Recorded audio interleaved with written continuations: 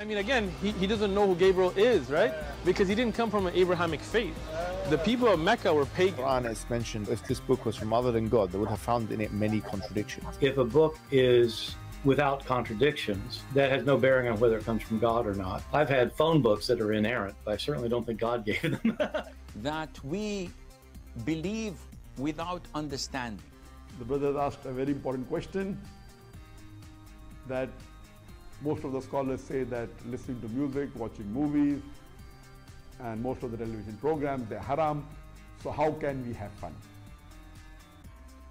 Let me tell you, brother, at the outset, that having fun is permitted in Islam as long as the fun is halal fun.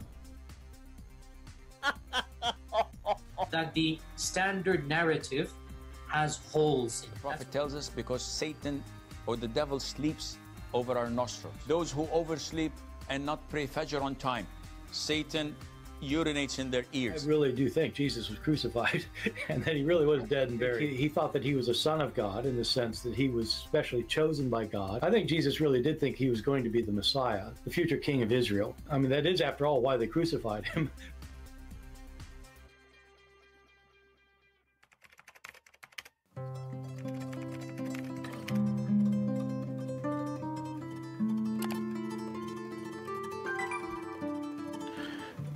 Hello everyone, and peace of Christ all of you. Please invite your friends and let us have some good time together.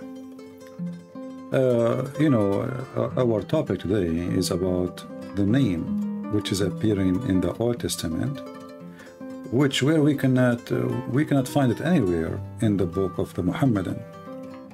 And remember, the Muhammadan, they claim that they have the same God. Muhammad is a person who hijacked every religion, every belief, not only Judaism and Christianity. He hijacked the Sabian, he hijacked the fire worshippers, the Buddhists, the Hindus. He took a lot of religion from many people. Or let us say his religion is a cocktail of many religions. But before we start, the Muslims are really so desperate to prove to us that Jesus is not God and Muhammad is God. And just to show you an example of how desperate those people are, this is a person, he called himself Sam, and he is posting all over. I mean, this guy, he posts like 50 comments. They are articles, they are not even like, he's not like writing, he go copy paste. And if you see his comment, this man, he is trying to prove to you that Muhammad is a prophet. And I find it very funny and very weird that the Muslims they cannot find their prophet to be prophet in their book, and they try to make him a prophet in our book, or you see, the word prophet means somebody he prophesy.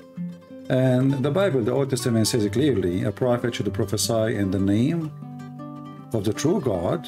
Not only he prophesy, and his prophecy have to come to be true. And Muhammad failed in both. As an example, Muhammad, he looked at a child and he told him, before this child became old, judgment day will come. Muhammad, he said, the sun is split, the moon is split asunder, and judgment day is near. Never happened. Muhammad, he claimed that he saw a whole of Gog and Magog wall, and they are coming out soon. Muhammad claimed that there is no plague or any disease, pandemic can enter the city of Mecca and Medina, and then we find tens of thousands of Muslims die in the same cities and around cities too. So a prophet is not a person, call him a prophet, and that's it, you attach a title to him, but it's somebody he can do, what a prophet can do. I mean, the man, he think that women have a sperm coming from her ribs, and he think that the man have a sperm coming from his backbone. So being desperate as a Muslim is something I understand very well. You are bankrupt, literally, and you could not prove to the Christians and to the Jews that Muhammad is a prophet, So you said to yourself, let us go, maybe we can find someone we can say he is a prophet. And you know, if you ask yourself, when the Muslim they quote for us a verse, why didn't quote the whole chapter? I mean, why like 18:18? What's wrong with 18:17? You know, is 18:16 valid? What about 18:1? You know, I mean, those people are really so desperate. And by the way, never trust what they post for you, because they can change the translation, they can change words, they can add words, they can replace words. They did that to their Quran. The Muslim, they claim that their Quran came in 7 ways. So the Muslim, he have 7 lies about his book, right? So when a Muslim, he come to you and he try to find you or to find a place for Muhammad, why you don't quote for us the book you are quoting? Isn't it in the same chapter as talking about the people of Israel? Why you don't show the people chapter 18, verse number 9?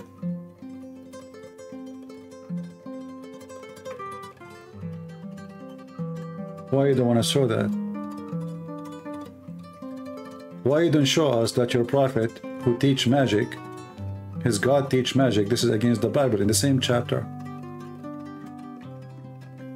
And the funny is that those people are so stupid that they are quoting for us verses speaking about false gods or false prophets.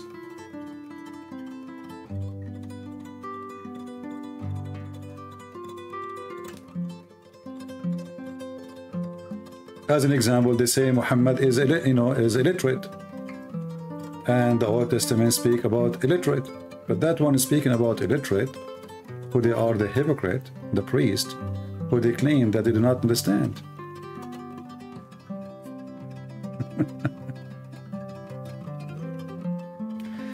And then,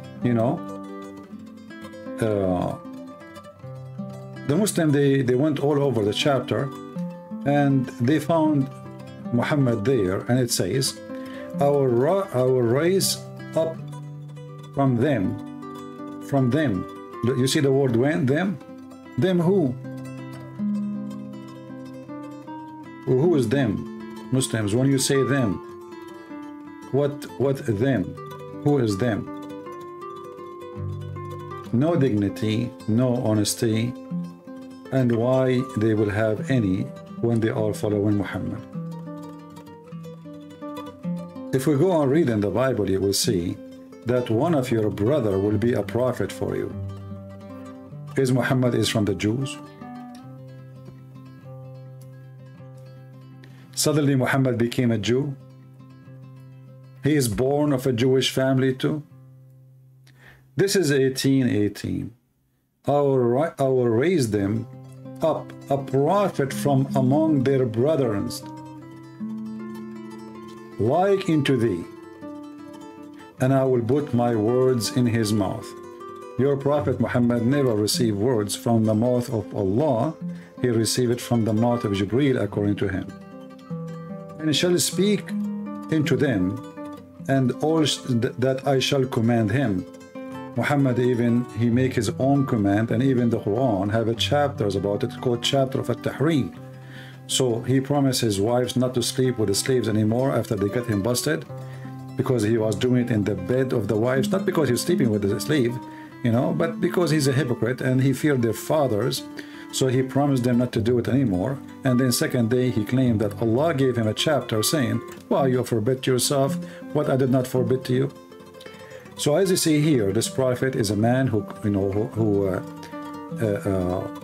or a person who don't go against God will, is a person who do God will.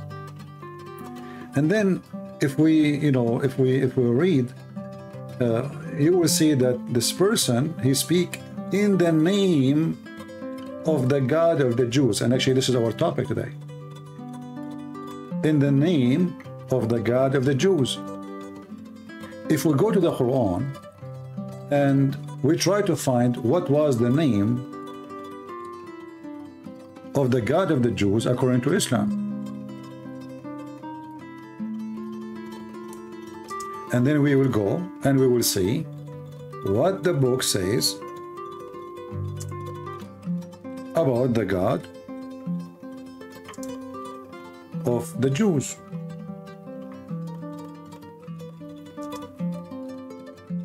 Let us read together.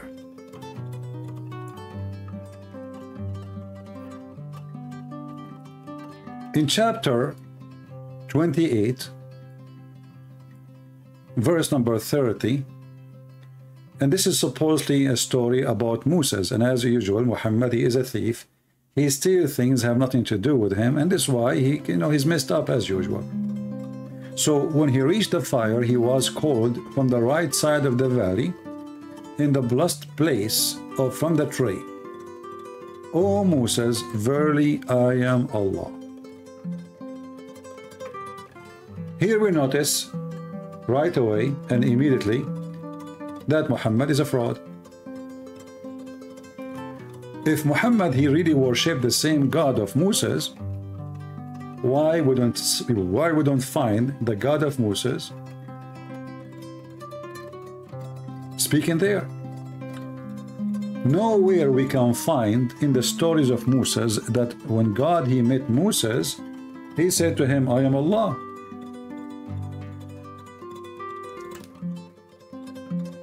He did not say that word. He never mentioned that word, not even once.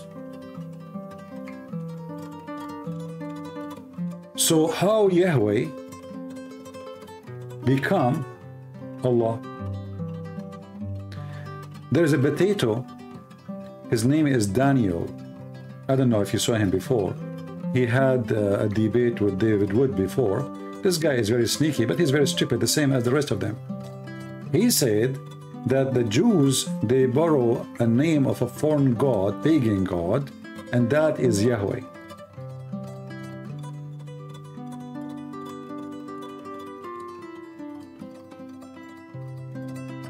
A smart Abdul.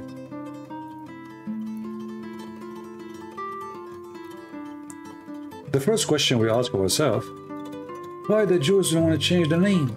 I mean, if Allah is the name, why a book written long before Muhammad was born? Long before Qur'an came to existence, if it was ever exist? Why the Jews will change the name? I mean, have you ever heard of people changing what God said? Changing the name, what for? I mean, what that will do to them?